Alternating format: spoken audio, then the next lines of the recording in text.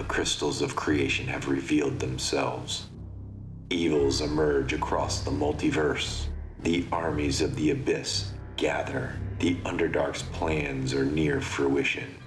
Chaos erupts across all spheres, and darkness descends on the planes. Alliances are forged in blood. The gods move avatars like pawns on a board, and unlikely heroes emerge to thwart the unstoppable. But will it be enough before the material plane crumbles? The hopes rest in a group of wayward adventurers. The battle of the Outlands awaits.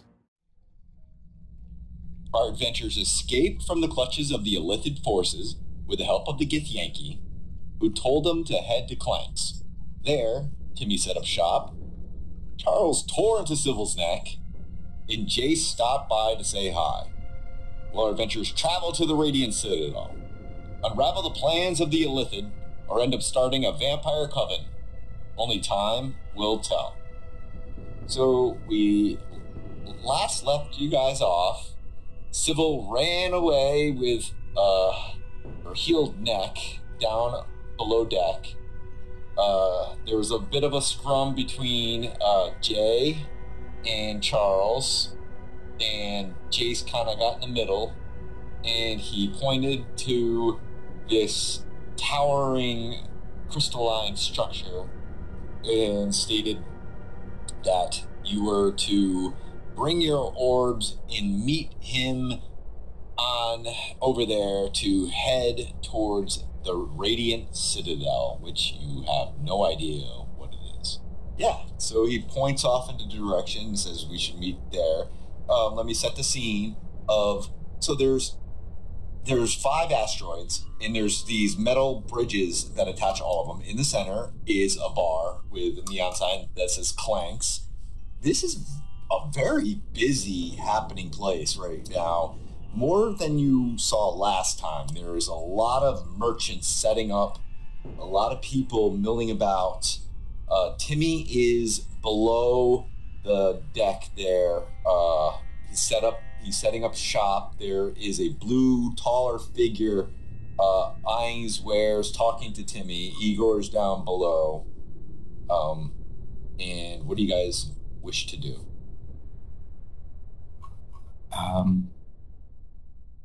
And like the Radiant Citadel, does it seem like a place we could walk to, like the metal bridges connect to the Citadel, or is that like a far place we'll have to sail the ship to? It seems like this crystalline structure, which kind of looks like a skyscraper that's lounging inside of this asteroid, is going to take you to the Radiant Citadel. Well, I suppose we'll all gather our crystals then. So are we just going to show them off to the council at the Citadel, or what's going on here, Jace? Well, Jace... They're not gonna take them, are they? Jace looks, and he's like, I don't think that's what they want there. I believe that the councils want to talk about what is going on and what happened here where the phlogiston turned into the Astral Sea. What are the plans? Where to go from here? I was just here to inform you that we should go pretty soon down there. And as he does, why does one of you roll me a perception check? I mean, I'd hate to take anyone's spotlight, but I would love to do it. No, go ahead. I'll allow it this time. Thank you. I never get to do this.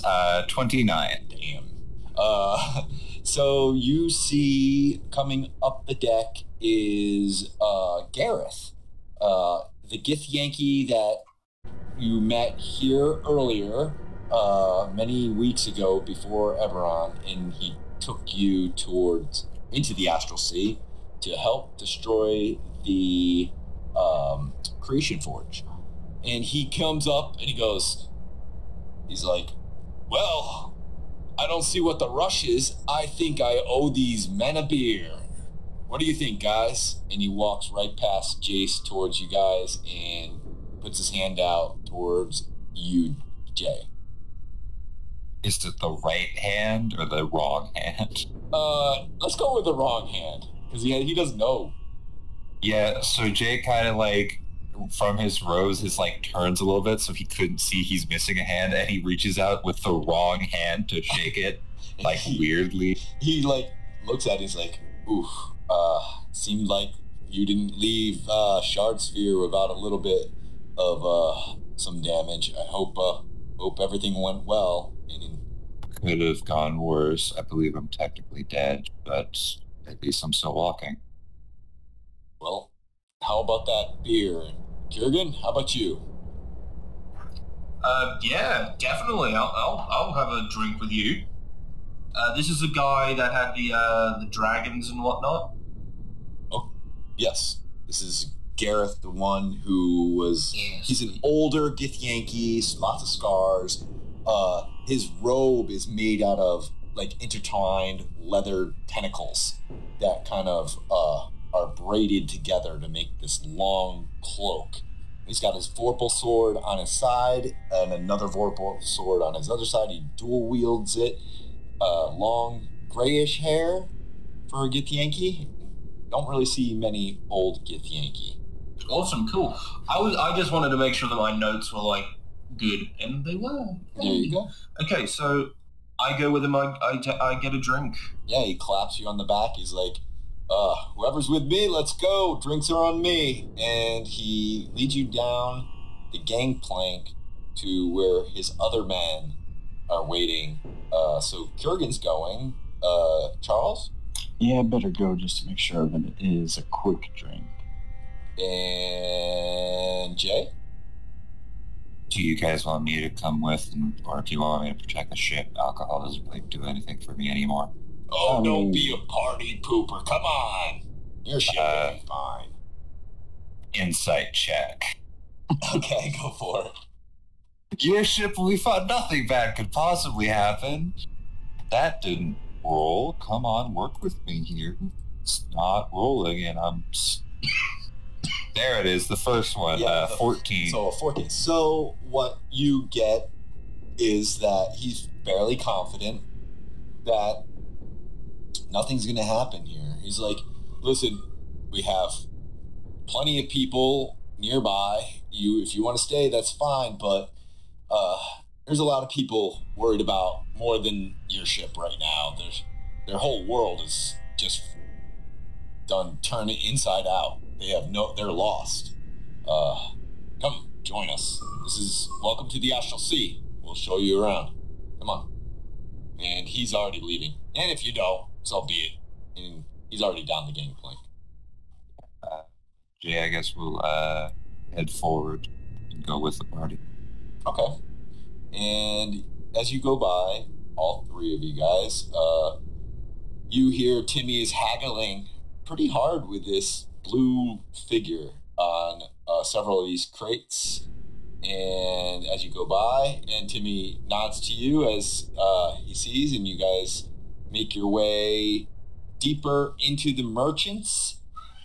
And these merchants are spread all throughout, setting up. And if somebody else can roll me a perception beside Jay, because you already rolled one. Charles, it's never gone wrong when Charles has rolled anything. Yeah, You can't name a single time. I'm great Never. rolling. Okay, 14. mediocre. So you hear a lot of people are very worried. You hear there is two merchants meet up with each other right next to you as you're passing by, and they clap each other on the shoulders and talk about their families and like how are you, what's going on. They're like, we have no idea, we got lost, the Astral Sea overwhelmed us, we knew we had to figure out how to find somewhere to meet up, so we decided to come here. How about you? And they're like, yeah, same here. We knew about Clank, so we just decided to come here. I'm pretty sure more people are going to show up here trying to get a bearing on where everybody is, because everything is all over the place. And as you go by, you catch that conversation. You go into Clank's, and Now, before Clank's was a bar with beer and everything and standard bar, but as you go in, it looks like it's more of a, there's poker tables now, there's gambling, and there is, in the corner, there's a Modron. He's playing this bass guitar, and he's singing about mud. He's like, singing something about mud. And there's Clank. He's at the bar. He's got a towel over. He's a Tortle, older Tortle, wrinkly face. He's pouring a drink, and there's this guy there, taller, little overweight, and he's got glasses, and he's got like a Hawaiian shirt, and he's sitting there, and he's got like 7 different empty glasses next to him, and Gareth pulls up next to the bar and said, drinks for all my friends over here. And all of a sudden Clank looks up and goes, oh my goodness, is it not the bonded? It is so good to see you. Yeah, you too, buddy. How did it go down in Eberron? It went well enough, I think. Mostly a success. Yeah. Did you kill any of these mind flayers? Yeah, I think we got a couple. Got a few mind flayers, got a lot of servants of mind flayers. Oh, excellent. Good job. Excellent job. Looks like business is booming. Yes. Had to change things up. It looks like the food and drink are not going to be selling here in the Astral Sea. Not many people are hungry here. They are thirsty. So, had to switch it up. And now, going with the gambling theme. Gambling's always fun. Unless you lose. It's good to see you guys. So, what can I do for you? I believe we were coming here to get a drink. Do you still happen to have anything in the back? Oh, my shop is always open to you. Come, if you need to go to the back, that is fine. I'm pretty much just giving away my food and drink here for practically nothing. It's useless here. I mean, who thought about opening a bar in a place where people don't get hungry or thirsty? I mean, I guess that's true, but just because you're not thirsty doesn't mean you don't want some alcohol in you. That's true. Yeah. Well, what would you like? What's the strongest stuff you have? Oh, that is the ink blot. Ooh, sounds interesting. I'll have that, please. And he pours, he takes out this very small thimble-like glass, and he pours just like a droplet with what are those eye droplets? And he puts like 3 drops in one and slides it over to you on the house. Thanks. Even though it's like very small, he's just gonna be looking at the amount and he's gonna be like, okay, alright. Wanna do it at the same time? Yeah. Right. Go ahead, count down. Gareth is looking up and he's like eyeing you guys. Go for it. 3, 2, 1. Tips it back. Cheers. Constitution saving throws, boys. Yeah. Let's do it. 15s. Yeah, I'm looking for 15s. Nice. I got a 12. Oh, Wow, the wizard out drinking the barbarian. wow. Okay. Roll. What's going on here? Well, Charles just had a pretty filling meal, and so he's feeling good, and just knocks this back. And how about you, Kurgan? Well, I guess Kyogen had like a bit of a nap earlier because like it was like tired and worn out and everything, but he woke up not long ago, he came down, first thing he decided to do was have a drink, and he's already just on his back after a thimbleful.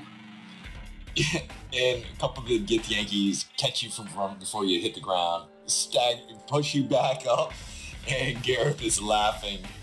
He's like, I'll have a couple of ales around for everybody. And he throws a bunch of coins on the table. They rattle and come to a stop. And Clank's like, always appreciate it, Gareth. And he starts filling up mugs and passing them all around. And wow, that was something. And that was pretty good. I'm good with that one.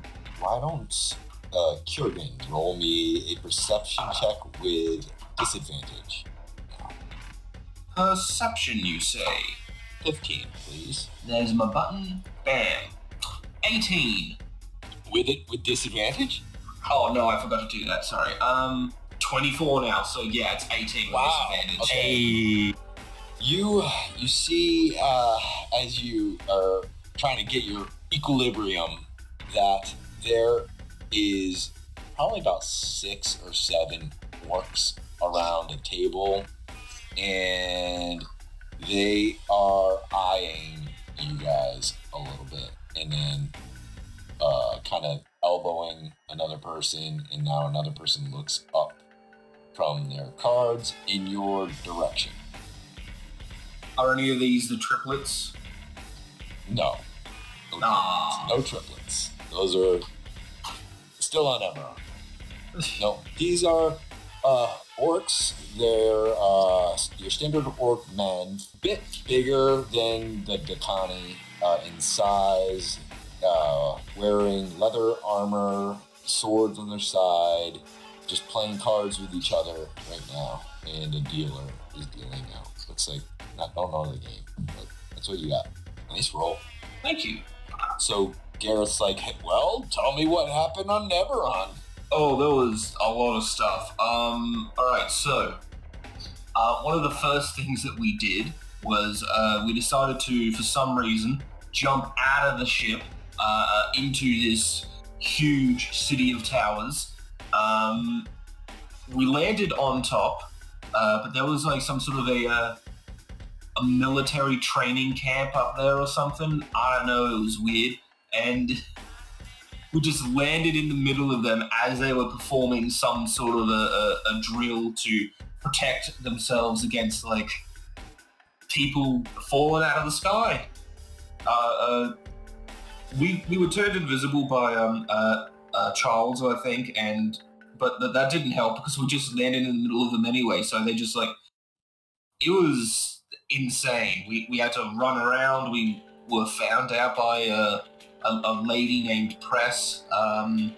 She flashed us with a flashy thingy, get him out of the gutter, and that was an experience. That was like the first day. Yeah. Wow. Quite a fiasco. Then we got some popcorn. Yeah. Yeah. When does the Astral Sea taking over the phlogiston come in? Well, after that? Yeah, so far after that. Well, another round. And he orders another round. There's some food coming out. And he's like, well, here it's been utterly crazy.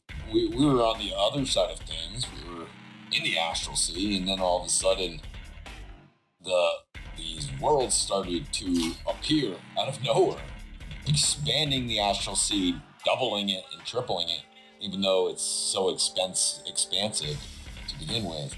Now we've already had enough on our plate with these Lithid, and now with all these universes to deal with, it's quite an undertaking. I'm working with Darvik. He's one of my Githyanki brethren, and we're working together to help eliminate these Lithid. If you can help us, point us in any direction of like what their purpose is, and because we know this originated from Eberron when you were down there. Charles, you still have that paper, right? Oh, yeah. They're the battle numbers. Here. I'll pull out we got a cookbook and the battle arrangements, right? So I'll pull out both of those. Oh, let me see the battle arrangements first, but that cookbook looks interesting. I can definitely read with it. Let me read this. Yeah, great. Here you go. Oh, this is in a cipher. Oh no, wait. Did you give him the other book that's in the cipher? No. No, okay. So yes, I gave him the ciphered one. Oh, okay. He's like, this is going to take a little while for me to break through this. This is not. I'm more of on the field battle, not the brains of the operation. But why don't you hold on to that? Let me see this. Ooh, okay. We definitely need more numbers in this direction. I see. This could be useful. Is it all right if I hold on to this? Yeah, I think it would do y'all more good than me. Yeah. He folds it up and puts it in his bag, and he's like, is there anything that we could do for you? Actually, I don't know if this is a bit much of an ask, but do you have any sort of magical items that could help us kill more Ithalids? I get a feeling that this war is only just starting. It's a war of attrition now. We've lost many men, many Githyanki in this battle so far. I'm sorry, I don't have much to spare. Besides, you have one of the most powerful magical items known, so I heard. We should be asking. You don't have a spare Vorpal sword? I'm sorry, but you need to be part of the Githyanki. We don't look kindly on those that are not one of us to be wielding our sword. I'm sorry. All right. Fair. Kurgan's just gonna be looking to see if there's any lady Githyanki here. Maybe he can get a Marion just to get a Vorpal sword. Okay. Yo, he's playing the long game. Why don't you roll me a let the dice decide. Roll me a 100-sided die, please. Let's see. Let's see it. 1. Oh, really? Literally 1. Wow. Okay, I gotta think. You see, there is, in your inebriated state, the best-looking Githyanki woman you've ever seen. Okay. Kurgan, in his drunken stupor, he's gonna sort of wobble his way over to her and introduce himself. Okay. And she's got a hood on and this beautiful Githyanki face, and you sit down, and what do you say? Hey, how's it going? She looks up, and she's like, it's going well. Can I help you? Yeah, I'm kind of new in town, and I want to know if anyone around here could give me a rundown of the place. Have a seat. And she's like, my name is Soldana. And Soldana? Yes. It's a nice name. I'm also new to this area. I came from the Phlogiston. My people are scattered around, and I was tasked to come here and look for these people called the Bonded. Do you know these people? Yeah, I've heard of them. Maybe we can help each other then. Can you point me in that direction? I was given much information other than they would be riding a ship like ours, and she looks her hood back a little bit, and she looks like a Githyanki to you. Okay. Is that a side effect of this drink? Everyone looks like a Githyanki? When you roll a 1 on a D100, sure does. Okay, Kurgan's gonna say, Okay, well, I think I definitely saw a ship like that pulling earlier. In fact, I think some of the people over there. You see the Goliath over there with the weird hand thing? I'm pretty sure that I've heard him be called a bonded. Oh, really? Yeah. Interesting. Yeah. Want me to introduce you? Yeah, that would be great. And before you do that, Jay, you kind of are eyeing Kieran getting up, and as he sits down with this hooded figure, she lifts her hood back a little bit, and she's got blonde hair and pointy ears, and then all the orcs who are playing cards stand up and put their hands on their swords and begin to walk towards Kiergan. Jay walks forward and clears his throat to get the orc's attention. Excuse me, gentlemen. Do they stop moving as he stands up and kind of goes over? What role should we do here? I mean, yeah, that's a fair. I think either persuasion or like, because what Jay just wants to do is he wants to get their attention before something happens. Yeah. Okay. Why don't you roll a persuasion, and I will roll as well. Add a 3 to this roll. 5. Okay. 13. So they stop halfway there. They eye you. A couple elbow and stop and face you, while 3 others keep making their way to Kiergan, who is still in deep conversation with this woman. I do. Charles. Let's go with Charles too. Okay. Charles, what do you want to do? I'm hanging back at the bar, and you said it looked like she had elven ears, blonde hair, and then the 6 orcs got up. Yeah, I'm sure Jay, you pointed that out, right? Mm-hmm. Okay. Okay. I'll just hang back at the bar. Okay. And I'll pull out my little copper wire and just try to subtly message Kiergan. Hey, keep chatting them up. We might have a problem. Kiergan's muted. He's muted himself on Discord, or no? Bugger. Kiergan's gonna keep chatting up this evidently elven woman that he still thinks is gift. And she stops and she sees these orcs as you're going to make your way over to your friend with her, and she kind of holds your bicep a little bit and kind of goes a little bit behind you, putting you in front of her. It's all coming together. These 3 orcs move right up to you, and they're like, "Excuse me, but I think you have an elf behind you. May we please speak to her, bonded?"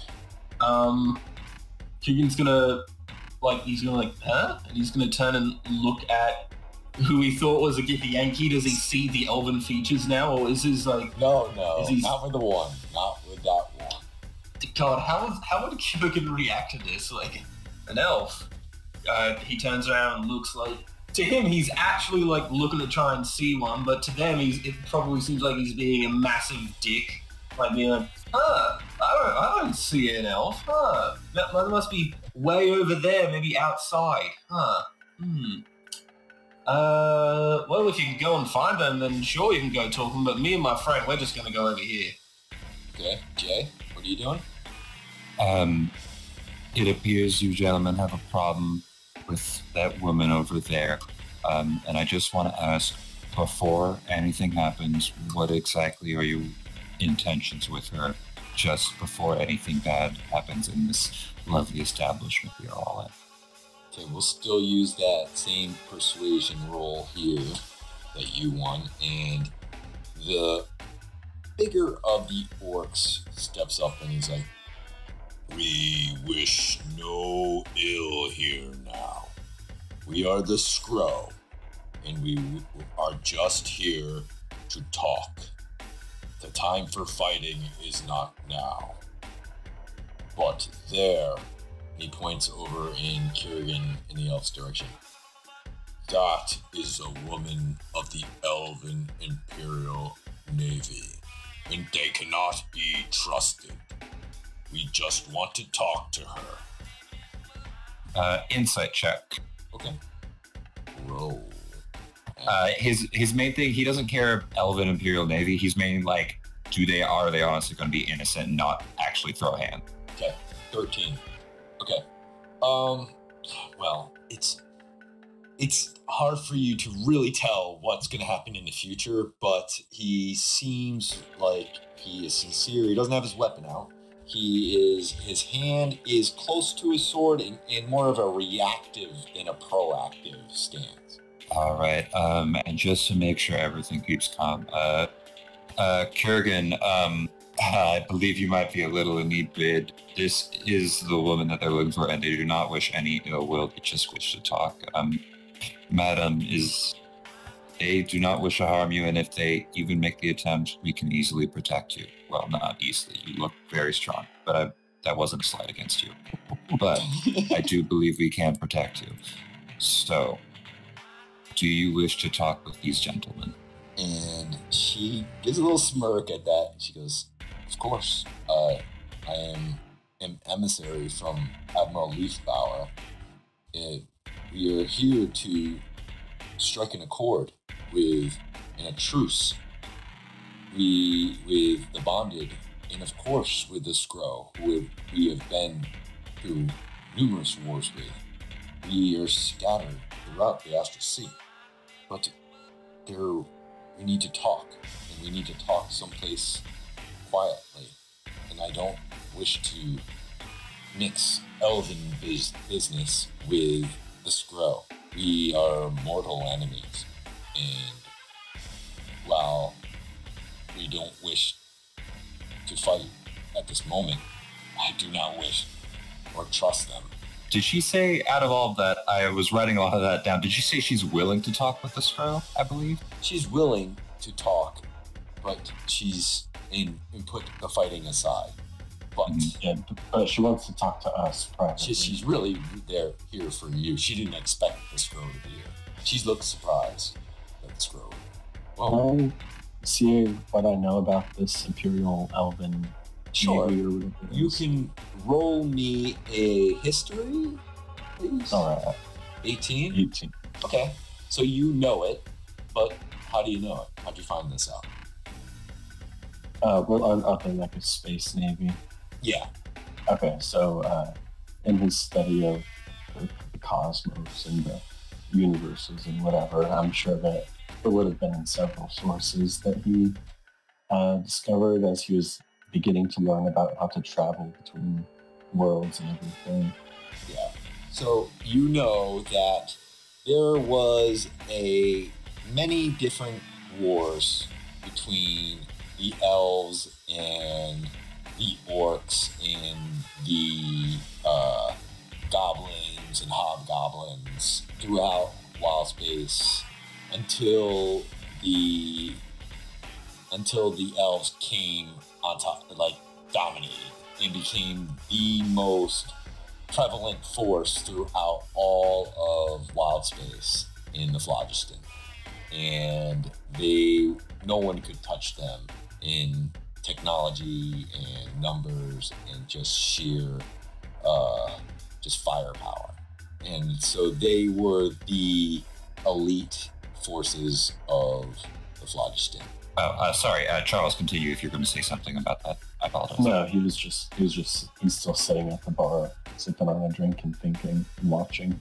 I believe that a conversation between this Skrull and an emissary of the Imperial Navy might, though it's unlikely, might yield fruitful results. And I believe my crew are willing to discuss with you about whatever truce you wish to take, but we are but one ship. And the Skrull says, "We saw you first. Leave the elf behind. We wish to parley with you and There are talk." 3 of us. We can all talk. Is there another party in here that wanted to talk to us? And like there's this Thryking insectoid, and he raises his hand. He goes, I'll talk to you if you want to talk. Cool. All right, so 1 second, quick bonded huddle. I'll call over Satan and Jay. Yeah, all right, we get in a huddle. All right, cool. Yeah. I make sure that the elf is on the other side of our huddle compared to the scro, and I say, all right, just give me a moment. And yeah. You mean to get the Yankee? Well, I think she's a Githyanki, Yeah. but yeah, I'm just saying it just so that everyone actually knows what's going on. And Gareth is leaning against the bar, drinking, just observing and smiling and seeing what's going to happen. All right, guys, we can't take too long because we have to get to this meeting of mages. But who wants which group? I'm happy with the elves or this insect guy. He seems cool. All right, now I'll put out there that the Scroud do seem a little on edge about things, but honestly, I don't know anything about either group. I feel like we should get both groups to try and sell themselves to us at the same time and see if like we just keep things peaceful, but we see who offers the better benefits. Because right now, all I know is that's an elf and that's a group of orcs. Do you like point when you say? Yeah, he points to the elf and the yes. Can I make some sort of a check to see like if I believe them or if I think that they're just like? What do you want to roll? It's got to be with disadvantage, but what do you want to roll?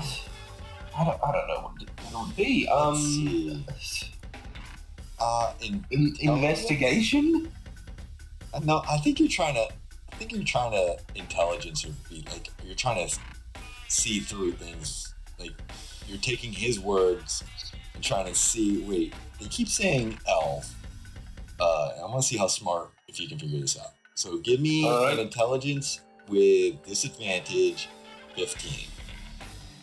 Alright, I've got +0, let's do it. I got a 15! Okay, so you're working it out in your head, and it starts to click like, okay, something's going on here. Everybody sees as elf, but apparently I see Githyanki, so you're putting 2 and 2 together. Yeah. Well, I was already talking to the elf, so if we do split up, I think I would stick with her. So, Jay, the only thing with them selling themselves is that'll turn into competition, and competitions can get heated pretty quickly.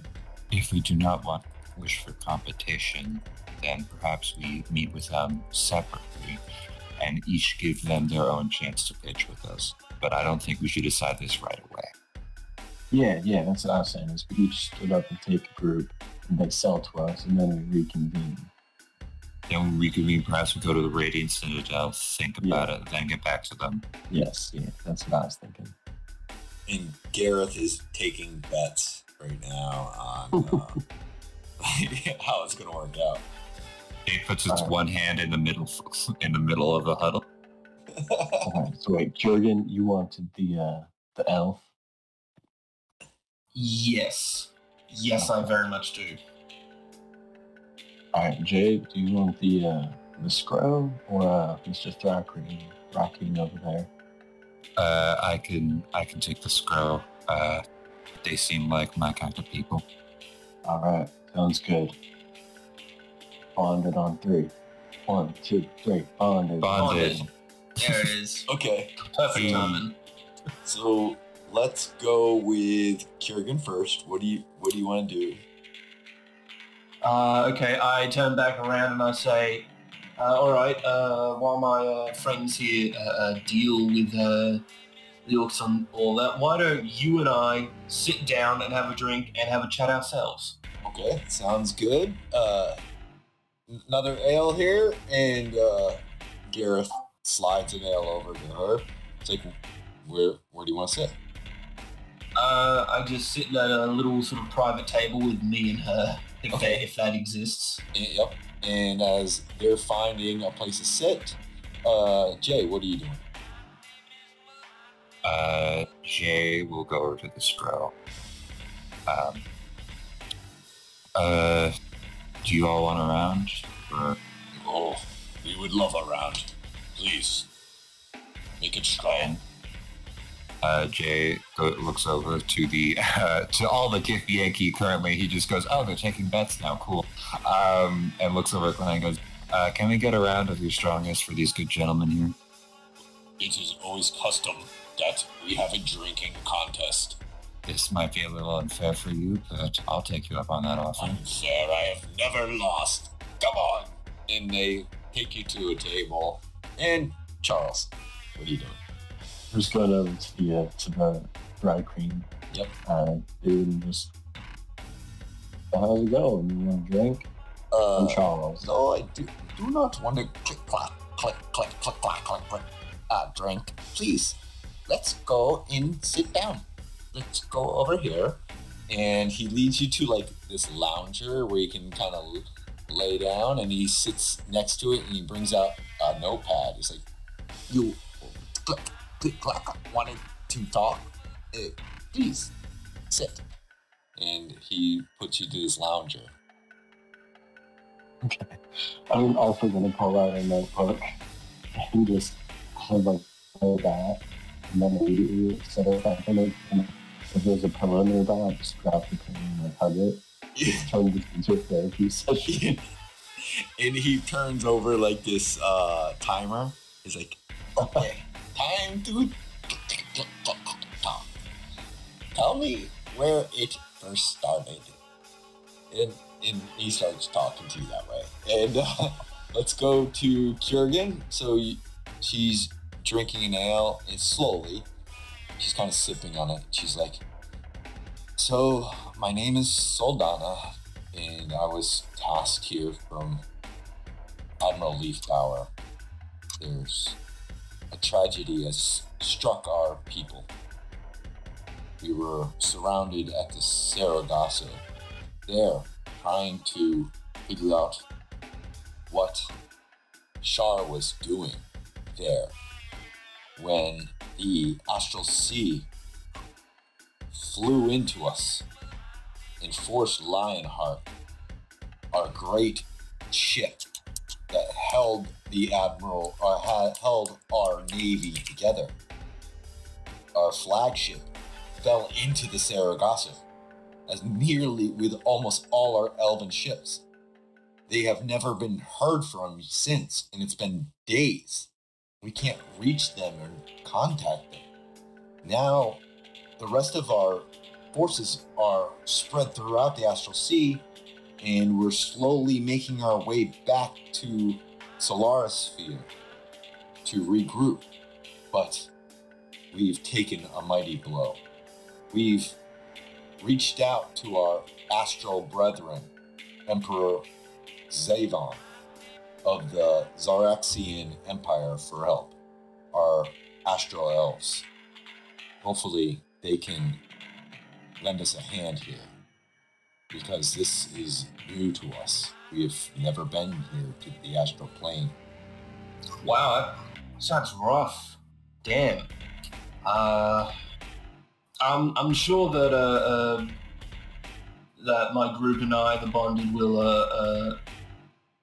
would agree to help you, but obviously we have to like listen to these others' concerns and questions before we make anything concrete. But yeah, so could you like give me any sort of like more finer details about the what happened? It's a question. We do not know what happened and why the phlogiston was absorbed into the astral sea. It's like almost like they weren't really thinking it through or something. These Illithid who did it, and it's created a whole bunch of problems for us who were living in the phlogiston now to come to grips with. But it flew us. We were surrounded the Saragossa because we knew the crystal creation was being used to shatter these spheres, and we were waiting for and trying to keep it from leaving the Sargasso. But when the Astral Sea hit us, it flew our ships into the Sargasso, and once they went in, that's it. We lost all contact. We don't know where anything is there.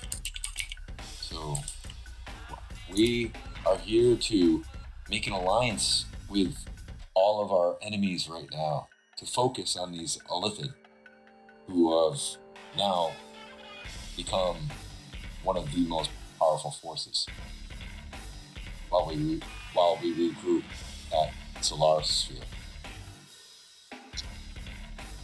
Like, you're gonna have an alliance with the enemies, including those guys there, and Joan kind of like points at the orcs and whatnot. Well, we would like to, but it is up to them too. Let's just say, we have a history with them. Some would say a dark side for us as the elves. I don't really want to go into it too much, but we destroyed them pretty good, and I could see why they would harbor some resentment towards us. And while you're talking there, let's go to Jay. What are you doing, Jay? Jay's apparently doing a drinking contest. Okay, so let's roll with a constitution check for my boy. He sits down, he introduces, his name is Kartug Dugash, and he's like, please sit down, order a drink. And there's 10 mugs there, and he pours one in, and constitution check, boom, a 2. And apparently, he's feeling it already. He needs 3 failed here out of 10. You don't need to roll. Yeah, I was perfect for this. This is great. I know. Yeah, Jay's just chugging it. It's like, man, I'm gonna need to go use the bathroom so much. How many drinks he gets for you. Okay, so it's a simple 10 or higher here for his fails. So he drinks the second one. His third one's a fail, so one more fail. Oh, and he's down after 4 beers. Not very good. Clank, get you out of your passive perception. He holds up the thimble, and he gives you a wink. Jay winks back. And the rest of the scroll go, that was not impressive at all, Commander. Well, and they push him to the side a little bit while he recovers. He said, we wish to form an alliance with you to protect you and the rest of our people who have been scattered around. We know these Illithid have forced us into this Astral Sea, and we wish to fight alongside you against these Illithid. Now, I believe that I do not... I'm not the best diplomat. I'm usually not the person who makes these deals for our group, but I believe the one who does is either gambling, getting drunk, or doing both right now. So I must ask... Yes, I should have brought him over. Do you have any specific tasks you wish of us to do if we were to join this alliance, other than kill Evelyn? Just tell us where to go and what you need from us. Of course, we are independent. We will give you advice on what we see, but we wish to form an alliance, share knowledge, share where to go. We need to form together those that were part of the phlogiston against these Illithid. There must be a reason why we are here. We just do not know. And Kartog is beginning to shake off his inebriation, and he's like, did I win? It was very close, but unfortunately you lost. Well, here is to our new alliance, and he holds up his mug. Yay, choose as well. Alright, and we'll go to Charles. You're sitting down, the Fry King is like taking notes. What are you saying? And that's why the color yellow makes me sad. Oh, I see. And he says, what does this picture look like? And it looks like a stick figure, and like its head is being eaten by like this insect monster. Looks like me. Oh, and the last sand drops, and he's like, well, I see that you have some deep-seated issues. And that will be 17 gold pieces, please. How about you talk and we'll call it even? You said you need anybody to talk to. I said, does anybody else want to talk to us? Oh, click. Well, just call it even then. And he clips his notepad together and says, onward to the others. And he gets up and he walks. Here, wait. Here's 19 copper pieces. Oh. Click. And he takes it. Wow, such a generous tip. And he actually goes to his other brethren of Dry Queen, and they all have guitars, and they're actually getting up to walk over to where the Modron is putting away his bass guitar, and looks like these Thry King are setting up shop. So, ready to play some music.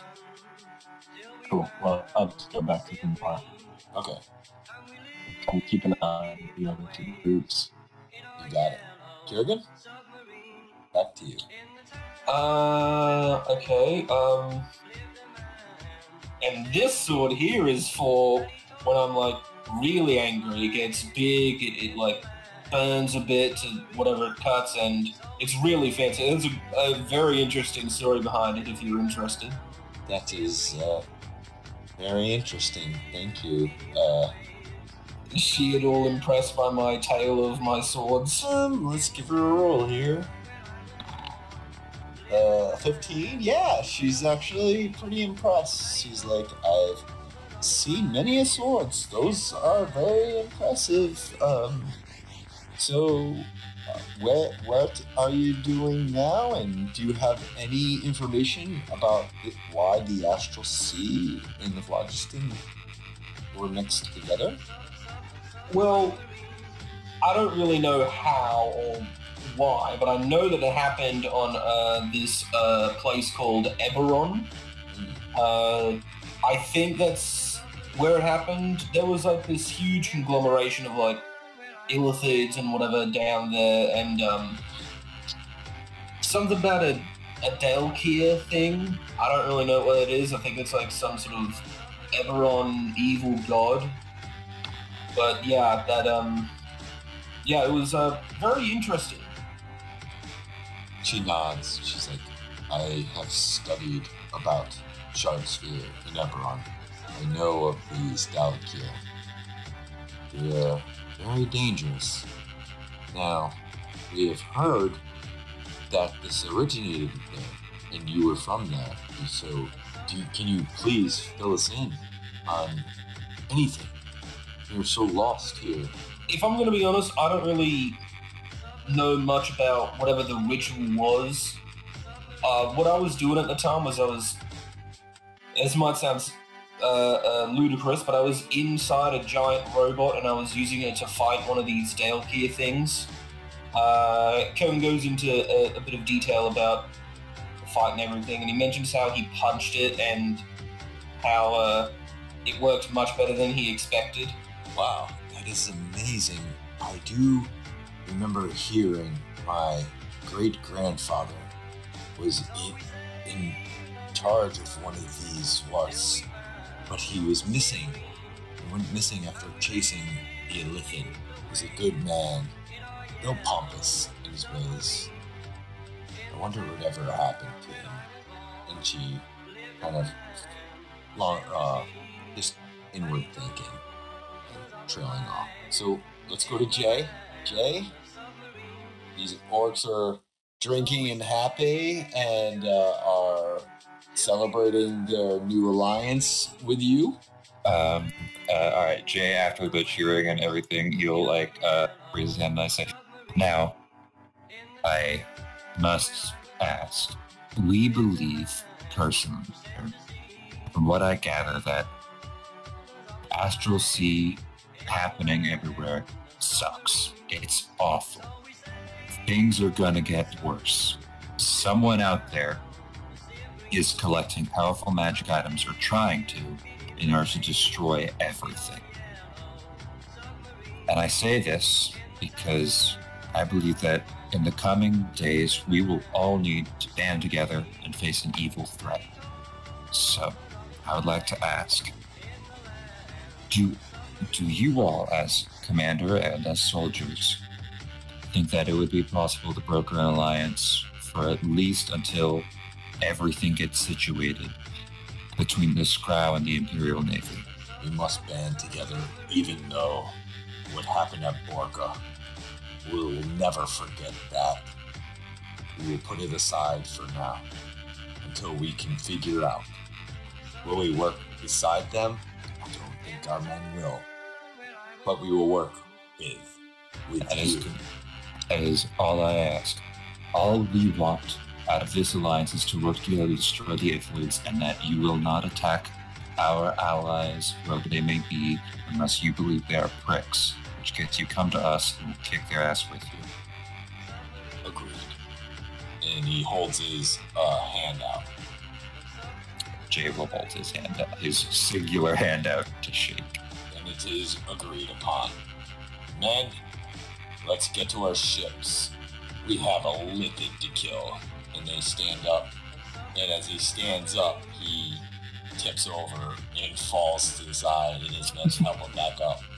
And they kind of drag him up. How big is this? Is there a massive open space in the tavern? Sure, yeah. Yeah. So for Jay's own celebration, Jay basically plays hacky sack with a mote of fire that he hears. They kicks it up and crunch, as you will cast Fireball and cast it in celebration at the alliance they just made. Oh man. Okay, roll me in athletics or an acrobatics. Yo, I'll try acrobatics. Hopefully this doesn't murder everyone. Just a tiny. Oh, 20. really good. I mean, you're in a bar in space, and you've decided to literally play with fire. There's no way this could go wrong. It physically cannot go wrong. I mean, Yeah. And these dry queen are singing a song about this yellow whelk ship under the ocean. And you are just like dancing along to it, and people are starting to clap as you do this. All right. And Gareth is laughing. He's like slides over some coins over to one of his soldiers. Like, you won this one. As the orcs leave Clanks. What are you guys doing? Right, everybody all settled. We ready to get on to our next meeting. How's Kurgan? Did you manage to do broker an alliance with them?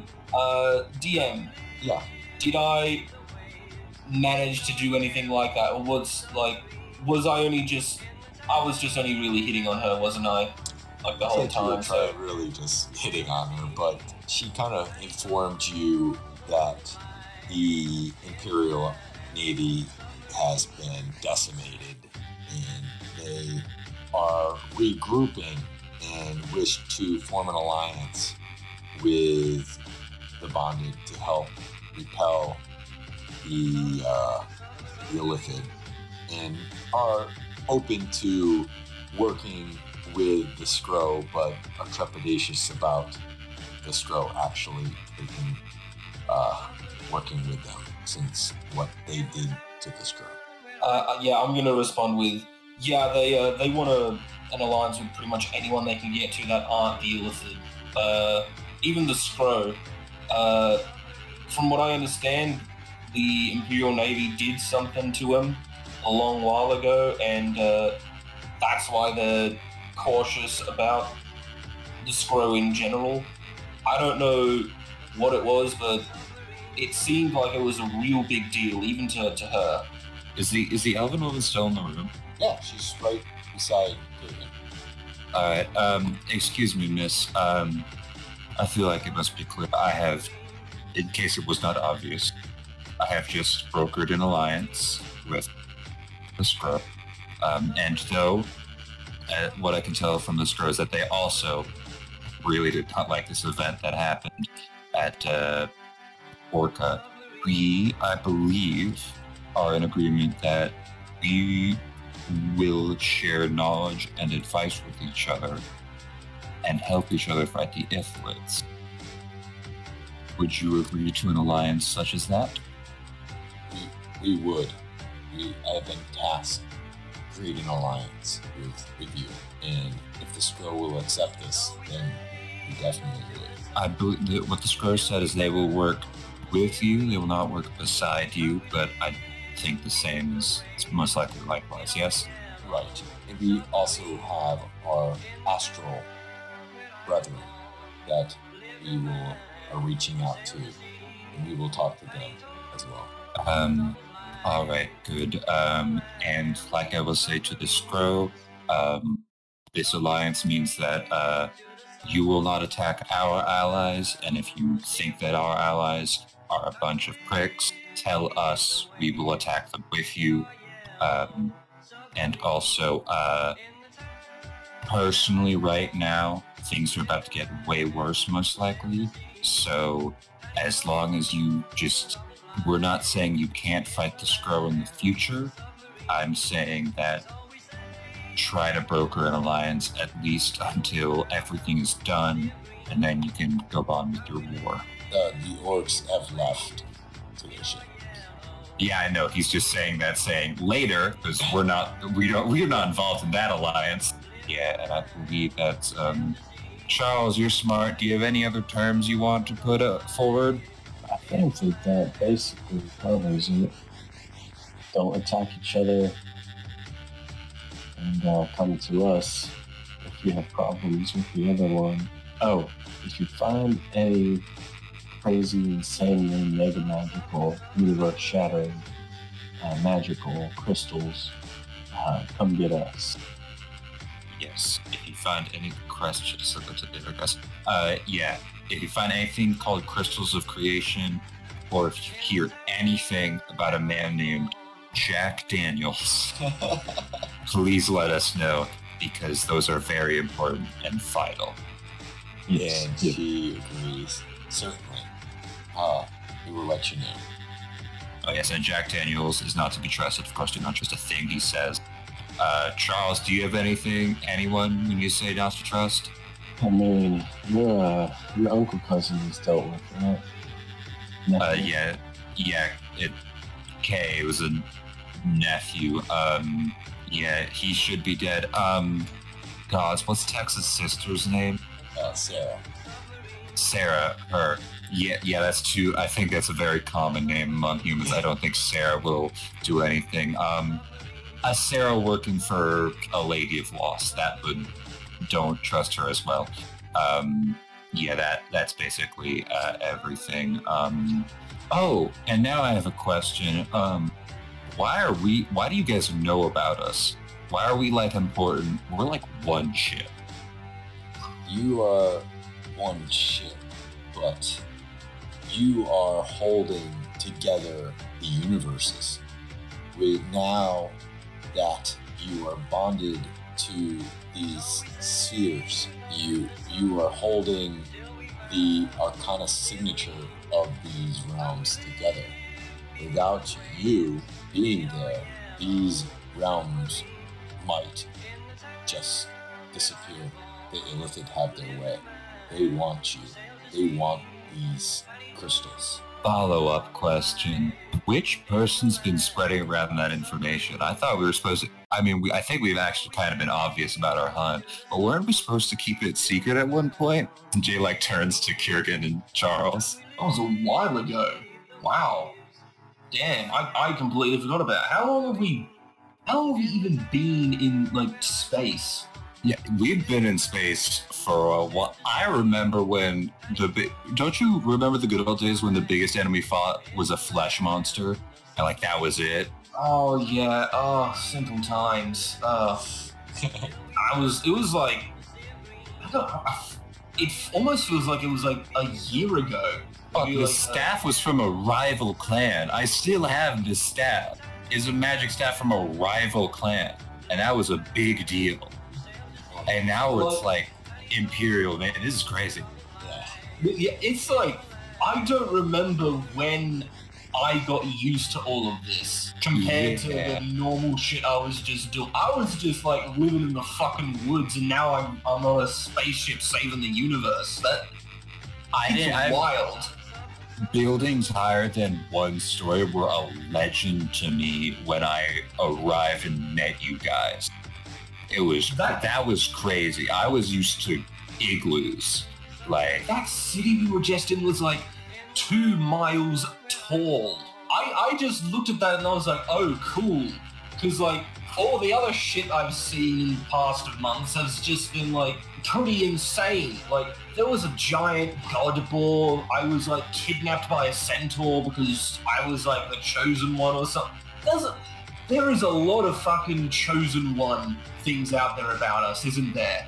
Like, I know we've mentioned that before, but man. There's a lot out there, and we've gotten kind of used to being them because nothing against the Imperial Navy, and I don't mean to make light of your situation, but you just said almost all of your entire Navy, which is the biggest Navy in space, fell into a space portal. And we just kind of went, yeah, that sounds about right. Yeah, it sounds crazy, doesn't it?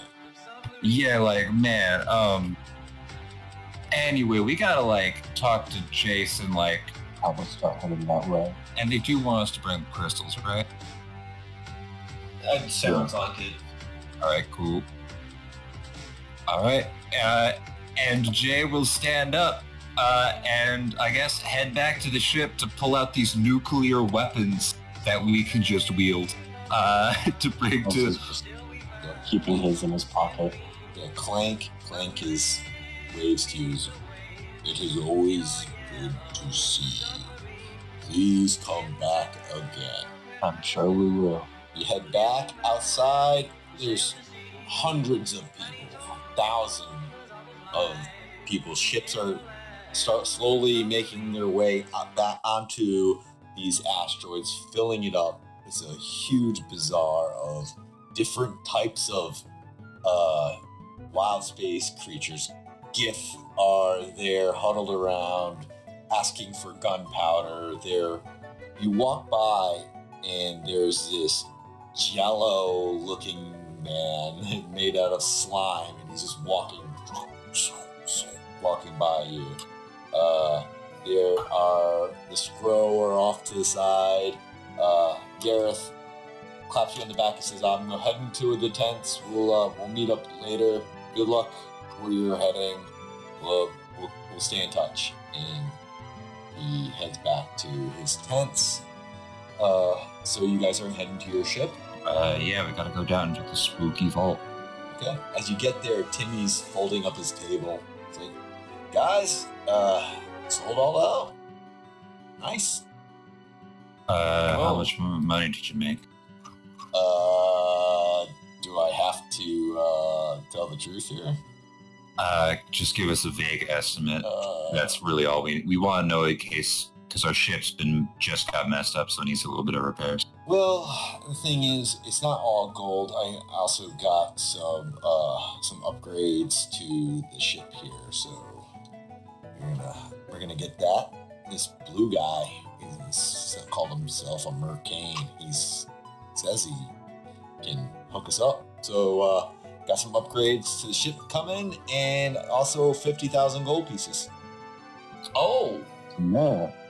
Look at Nice. you guys. Timmy. yeah. Let's just hope that we don't have any new addicts for this rare and exotic drug. That let's just hope that no one comes and tries to get more of us You're from us because really we don't not have it. helping us. That's why we don't have you selling the stuff. Get on the ship. And he hands each of you 500. Oh, Hey! So here you guys go. This is your cut. We can buy a whole one good health potion with this. Wow! I now have a grand total of 507 gold and 5 silver. I have 505 gold. I think I bought like one time, maybe a drink. Listen, guys, That was it. am I allowed to count my check for 500 sonnets in my money count? Listen, we can cash it any day. That's paper money up here.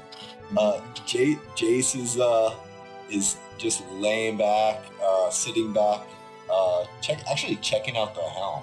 It's like sitting down. It's like, I never really flew one of these things. Never really had to. Kind of fun. It's kind of like another ship.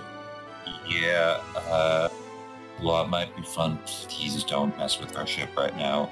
I don't want to accidentally have you crash it. It is very delicate. You got it. The controls, not the ship. Yep. Timmy's starting to hand out sacks of gold, like smaller than what you have, to each of the crew members, and they're like, "Oh yeah!" And Toak's like holding it. He's like, "Oh, I could buy something with this," and Rocker's got some. Phil's got some, and he's just handing it out. He's like, "You guys all deserve this." Thank you. All right. Jay gives a thumbs up. Thumb up. Yeah, sorry, one singular thumb up. Timmy, did that mercan offer, did he say he knew a prosthetic arm? Because I'm really missing my extra arm right about now. It's kind of a pain.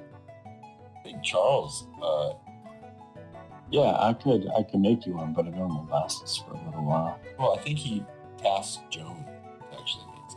Oh, yeah. Yes, you did. Okay, so what are you guys doing? Well, I think we're about to go. Jay will go over to the vault, unlock it, and go down and make sure everyone has their specific nuclear weapon. Okay. Everybody roll me a wisdom saving throw, please. Yeah, I knew this was going to happen. 15. As long as... Since I have mine already. You have yours, but please roll me a wisdom saving throw. All right. That's a fail from It's a Jay. fail for you, Jay. That is a 9. And a 9. So Yeah, it makes sense the guy with his on it isn't crazy about it. The dice know it. So you have this overwhelming feeling that you felt before. Sometimes you could break free, Jay, and sometimes you can't. Same thing with you, Kurgan. But go with Jay right now, and you go to your spirit gem.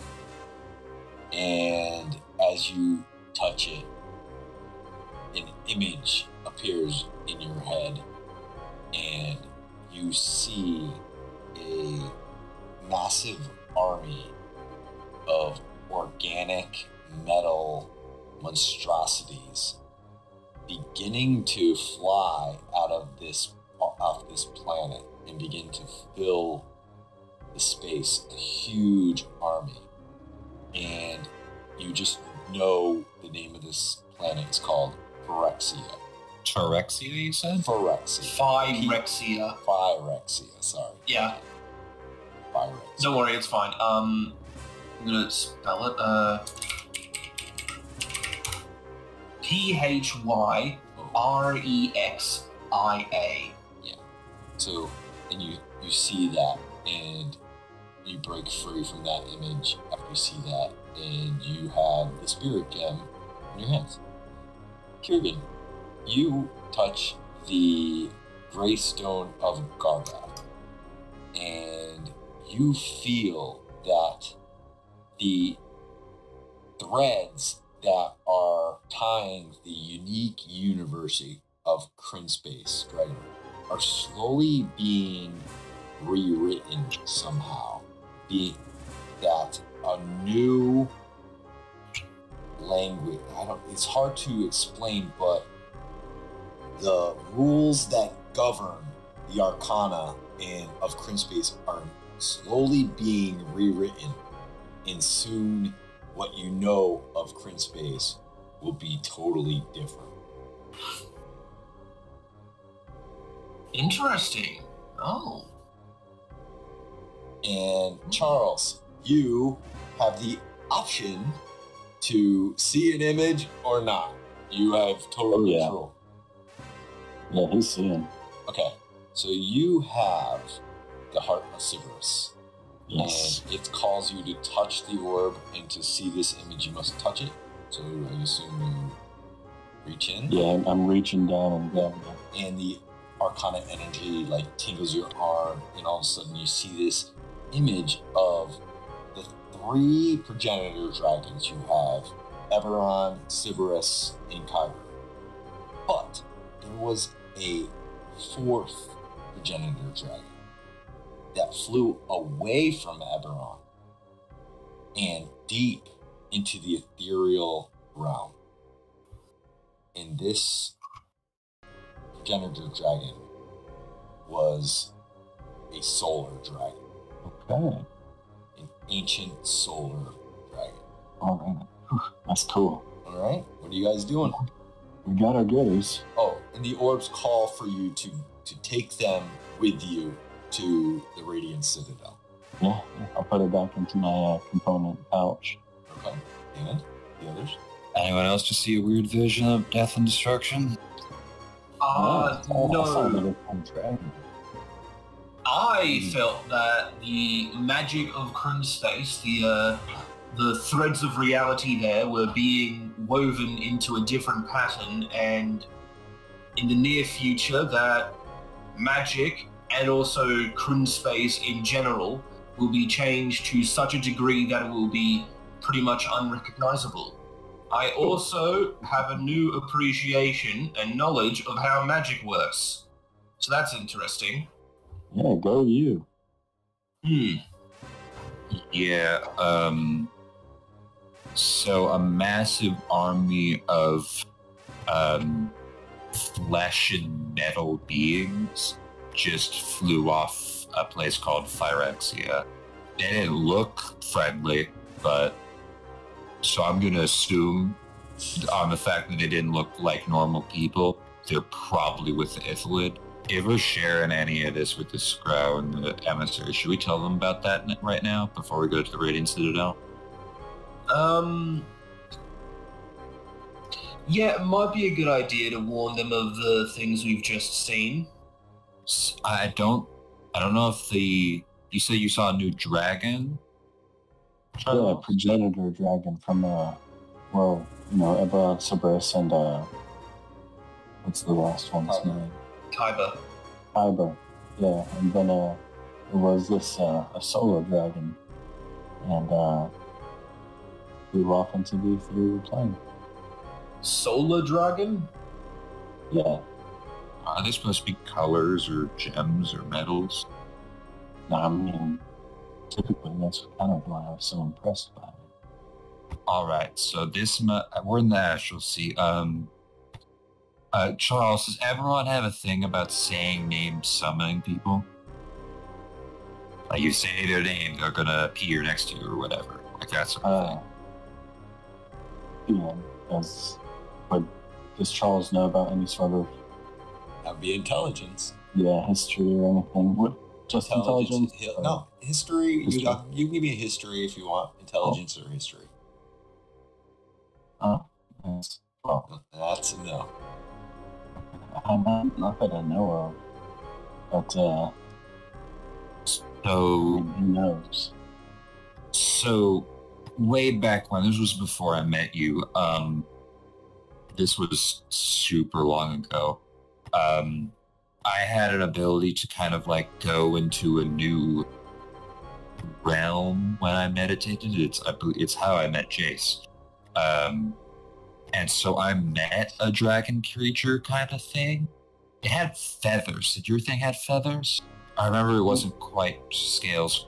It was weird. Did nothing have feathers? No, it did not.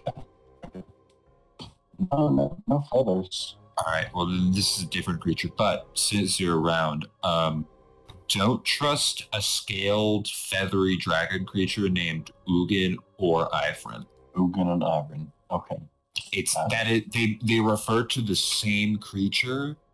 I gave him a name, and I forget which one I gave him. It's been a minute, but I gave him a name, and he had a name, but I wasn't supposed to give him a name. It was a very bad idea, apparently. And one point, I remember discovering he left. So, just in case you see that, very careful. Try not to get yourself killed by an ancient dragon of some kind. You got it. Thanks for the heads up. To the Radiant Citadel? Radiant Citadel. First, NJ will go over to our sending orb we have on our ship. Yup. And basically first send to Scro that if they have anyone in Kryn space, that's about to change a lot, and that a massive army of metal monstrosities, organic metal monstrosities, just left Phyrexia. Who are And you you'll send sending that that to? I will send that to both the leader of the Scro and the emissary. Okay. I'm basically the same message to I both. thank you back for the information. Timmy stops by you, Charles, and says, I know it's been a rush, but I had this made. And here you go. And it's a box. And he hands it to you. Oh, thank you. I'll go ahead and, once they walk away, I'll open it. Okay? And you open it, and it is a bracelet with a black dragon holding onto a white dragon, holding onto a green dragon. Like each one's biting his tail. Thank you. It's like, welcome to the crew. And I wish you, now I have to make another one for this other guy. Back to work. Thank you. No, thank you. And no, there you go. Thank you. And I'll just immediately start talking on it. Testing. Can you hear me? Oh, yeah. Oh, hey! Hey, you got your thing! Oh, it's awesome! I guess now you're officially part of the main crew. Yeah, 1 second. And I'm going to hold my copper wire, and I'm going to talk into both of them at the same time. Oh, no. That Yeah. feedback. Yeah, is it microphone feedback? Oh, yeah. Oh, yeah, that's perfect. It's my like, ears. yeah. Oh. Okay, alright, cool. Now it's the Radiant Citadel. Now it's the Radiant Citadel. Jason's like, he thought up a hammock, and he's like just laying down, and he's like just juggling these different colored orbs in his hand. He's like, finally sees you dissipate. Hey, what are you doing? Come on, waiting. we gotta hurry, let's go. Well, I've been waiting. Let's get moving. And you make your way towards this giant crystalline structure where they're filling cattle and different animals into this bottom section of the building.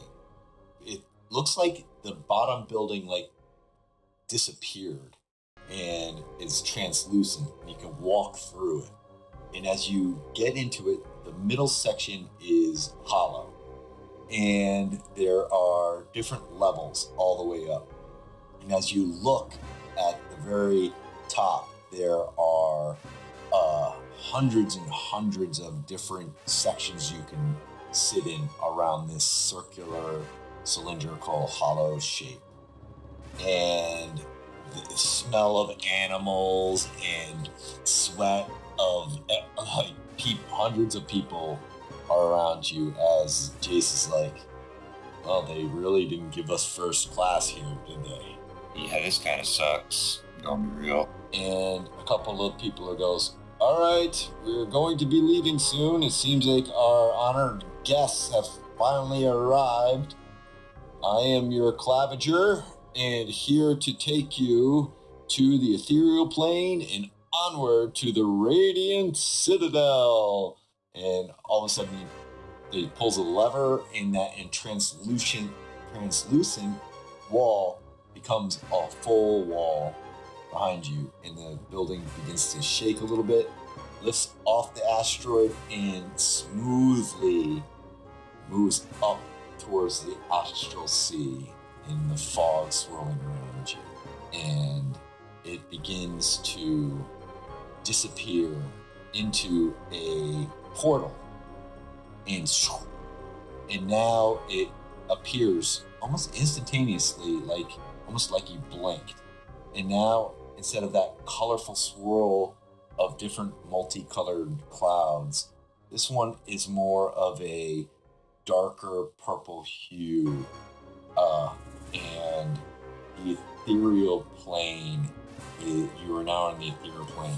And he explains to Cloud Journey, welcome to the ethereal plane. This is where we are connected closest to the elemental planes. This is the border of the ethereal, just close enough to the material plane where you are not in deep into the ethereal plane. And up ahead, as you can see, is the Radiant Citadel. And then all of a sudden, the Scavenger stops and goes, that's interesting. I haven't seen that before. Fucking mindfulness, I swear to God, Kurgan, if we have to fight ghosts. Everywhere we go. A person looks next to you. He's an older gentleman. He's got a cart and full of, there's like these vegetables, and on it's like this bird cage, and he's looking at you and he's like, really? You fought a lithid? Yeah, I've heard some decapitated mind flares. I think Kurgan's disintegrated some. I mean, that sounds like something I would do, but I forget how I did it. That's impressive. So are we thinking Jack Daniels, Ifrilid, or someone else? Who's betting on what right now? Five gold says Ifrilid on my book. 7 silver says something new. I'm gonna say some magic effect. Kurgan's gonna be thinking on his stone and maybe, or rather his crystal of creation, and he's gonna be thinking that there's another sort of magical thing happening here, like something in space, like a magic thing. And the old guy goes, I'm going with astral whales. Oh, that's interesting. That's ridiculous. I don't think that's it at all. I mean, we've encountered astral whales before, haven't we? Aren't they called like Kindori or something? Correct. Like, was it the one with the halflings on the back? The gnomes. Princess of the gnomes. Ah, the gnomes. Yeah, you're right. God, that was so long ago. It feels like it was last year. Three of them hopped onto your ship? And they were with us. Are they still with us, or did they ever find their way back home? They left. I believe we threw them in somewhere else. The parents jumped on board and grabbed them and brought them back. Oh God, how old were they? Were they essentially gnomish children? 16, 17, teenagers and gnomish. Oh God, that makes all of like them following me around feel even more awkward. Oh no. So as you look up at this gemstone, so what you see is this beautiful large gem, but as you see it glowing white in this picture, it's actually dim and there's no light coming from it. And there's a city based on what looks to be like some type of fossilized creature that has wrapped itself around this gemstone. And as this skyscraper of a building is coming closer, around this crystalline city is this black cloud, ominously almost encircling it. And reaching down from this black cloud are these crystalline vines that are slowly reaching towards the Radiant Citadel. So I don't think that's a whale. I don't think that's a mind flayer. Oh, it's got a weird sort of tentacle thing coming out. Maybe it's a giant crystal mind flayer. We don't know yet. The important thing is that bet says new stuff. But until we get to the Citadel, I'm not going to say anything. Mind Flare could pop up at any time. But once we get to the Citadel, I'll give you 5 gold, Charles. Yes. Yeah. Deal's a deal.